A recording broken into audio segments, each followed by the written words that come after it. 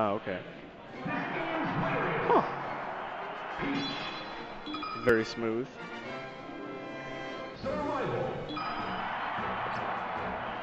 Yeah, we didn't get that in the chat over here. What you just typed, I'm not seeing anything. All right. So as we figure out the chat mechanism, yep, we're actually starting. Yeah, actually in game 1, and here Peach gets an opening, yep. 2 fairs, but didn't really capitalize. No. Got him off stage, but didn't push the advantage. Didn't keep Marth in the corner, which is really big. To be fair, it's kind of hard to turn around and actually take ledge in that situation. Very true. But I mean, you know, BlueBuster just completely turned it around now by getting a single opening and just keeping him on the platforms above him. Yeah, doing almost 3 times as much damage. Yeah. Off of just pretty much 1 opening. Pretty much. But that doesn't matter as much as you might think. Because, no, it really doesn't. Yeah, Peach takes a while to die. She can get Marth at most percents. Yeah, Marth is just a gimpable character. And Peach is as well, especially by Marth. But it's still hard. So, but I mean, at this point, what we're looking at, yeah, you can't really just shield this Peach in the corner like that. Nice fair going out there and challenging Peach as she thinks she's safe. Yeah. Just as her float was running out, so her options became limited. Nice. So really, BlueBuster, he's just running around the stage and throwing out moves to keep him away. And this is why Peach has such a hard time. Yeah, it's absolutely. A mobile threat that has more range than you and can combo you. She pretty much has to whiff punish.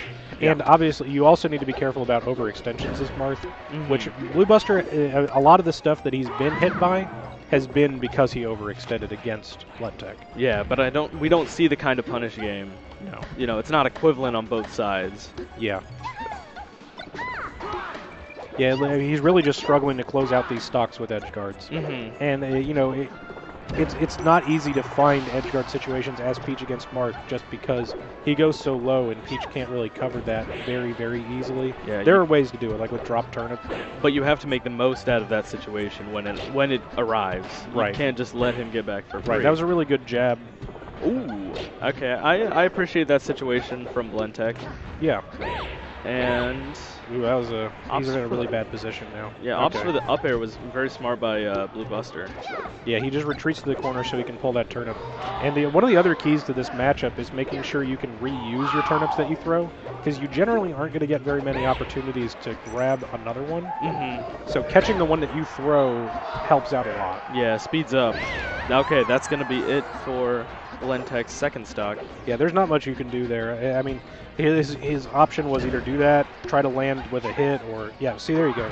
You can threaten that, but once you get that hit, you have to be ready to follow it up by either grabbing ledge or doing something along those lines. Ooh, I like that smash DI, I think, from BlueBuster. Yeah, he should still be able to take this stock. Yep. So we're back to even. Pretty much. I mean, in this matchup especially, oh, yeah, Peach can rack up percent very quickly. Definitely. So can Marth, but... the percent doesn't matter as much. No, because Peach takes so long to KO by Marth. Unless you go for some interesting setups. You know, reads and whatnot. Yeah. But it's on those overextensions that Peach gets her openings. Yeah, she wants you to do that because then she can get dash attacks, float cancels, and then put you in the corner and pressure you.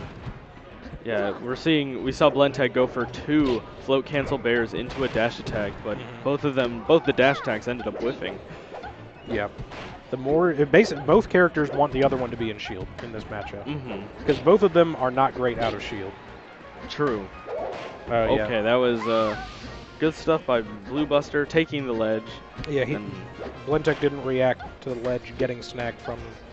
His only option would have been to up B early. Oh, that kind of took the KO from him. Yeah, it did, and then a tipper off the F throw. Yep. Still alive, but not in a good position. Yeah, he really needs to convert this stock. If he doesn't convert this, there you go, reverse. That was good. Yeah, Fair doesn't have as much knockback growth as Nair does. That should definitely be the KO. He didn't get his knockback. All right. I can't remember. What is that called when you do that? That quick turn drop. Is it tuttling? I'm not sure. Something along those lines. But he was trying to do that. It didn't look like he quite had the timing right. Just hoping for a stitch face. Well, see if the odds are in your favor.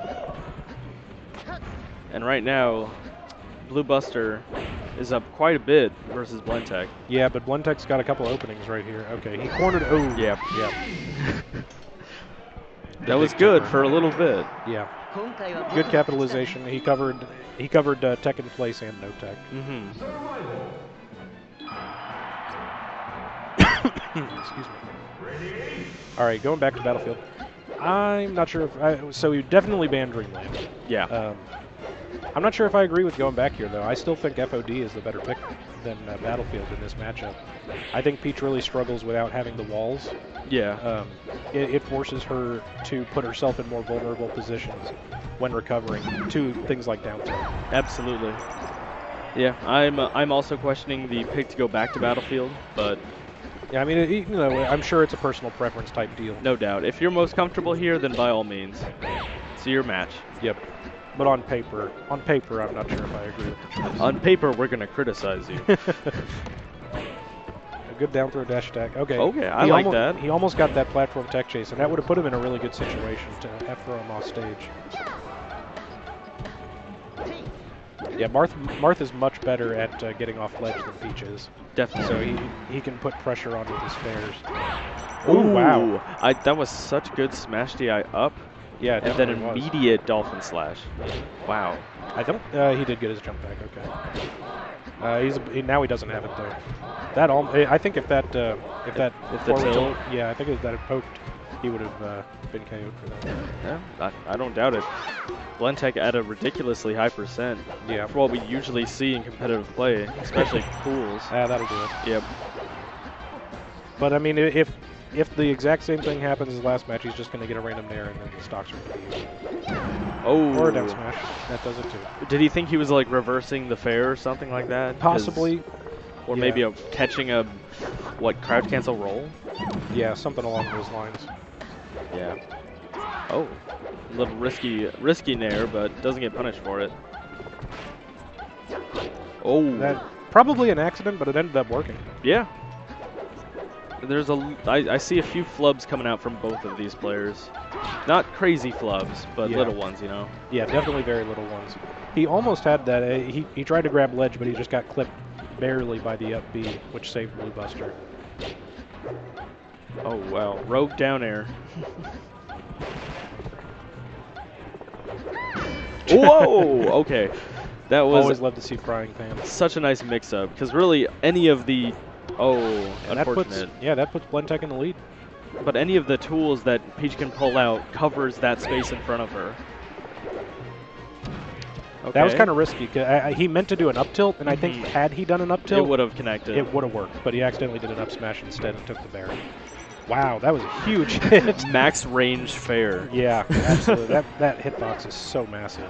Especially if Marth's hand is out for the down tilt. Blendtec looks like he's getting a little bit more comfortable. His movement is becoming a little bit more tricky across the platforms, and it's kind of fooling up BlueBuster a little. I think that that SD, that missed missed ledge dash, has kind of, I don't want to say, took the wind out of his sails. But I don't know. I think he's definitely losing steam. Yeah, definitely. It's always rough when you have the lead or it's even, and then you accidentally give it away.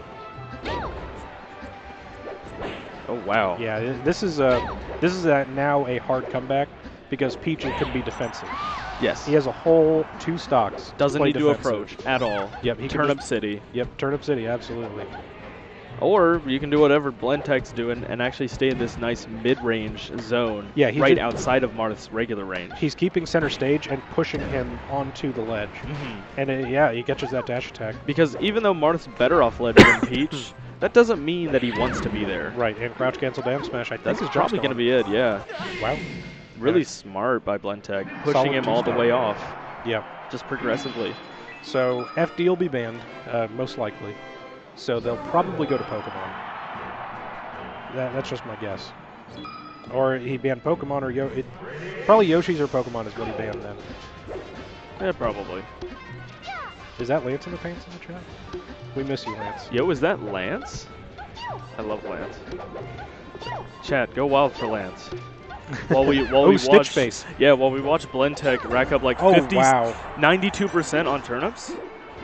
He'd been looking for one of these the whole set. He found it. And getting it on the very first stock of Game 3 is a very nice time to get it. And he still has it going into stock 2. And this is, you know, of course, BlueBuster's counter pick. It's like, that's so much more, I don't know, humiliating in a way. That just right off your counter pick, you get comboed and into a Stitch Phase, and it's just, oh.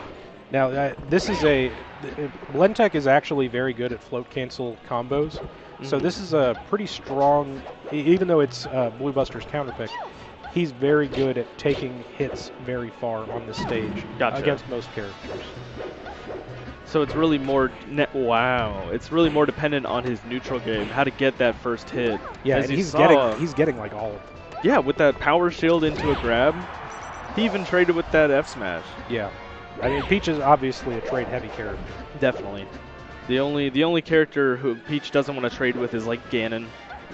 Yeah, absolutely. No one wants to trade with Ganon. No one wants to trade with the punch.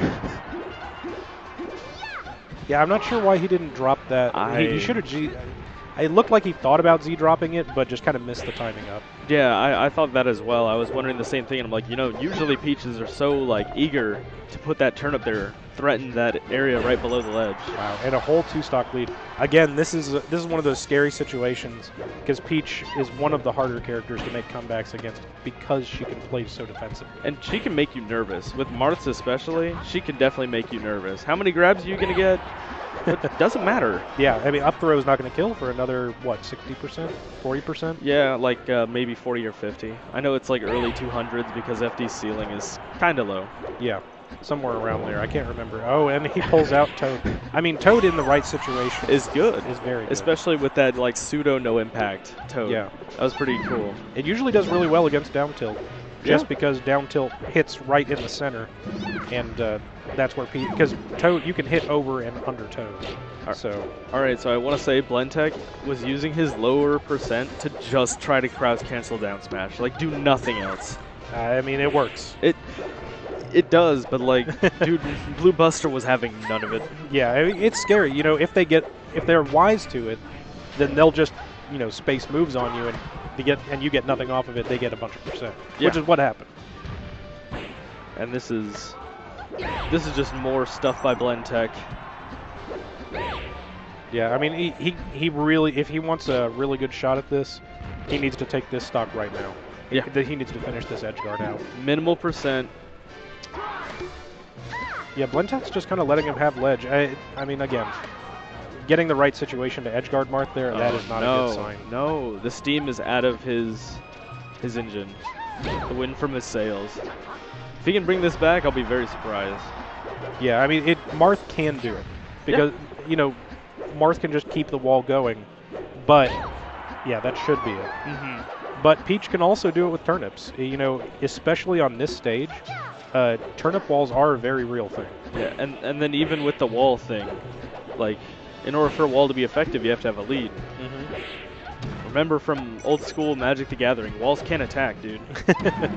they can. It should be obvious. So even though Marth has that wall, the timeout is still always an option. And right now, he is not covering the timeout. Yeah, that pressure from the turnips is really good. I mean, it's netting him, 6% here and there, but it adds up. It definitely does, because once Marth, at this point, Blendtec wants to trade. Yes. Yep, see there, if he didn't trade that, he would have been in a pretty vulnerable position off stage. Yeah, and he's almost like evened up the percents. Yeah, this is a really hard comeback at this point. Yeah, that probably is it. I think his jump's gone. Yep. All right. Blendtec 2-1 over BlueBuster. I think that's technically an upset based on the seeding. I'm not 100% certain. You think? But I think it might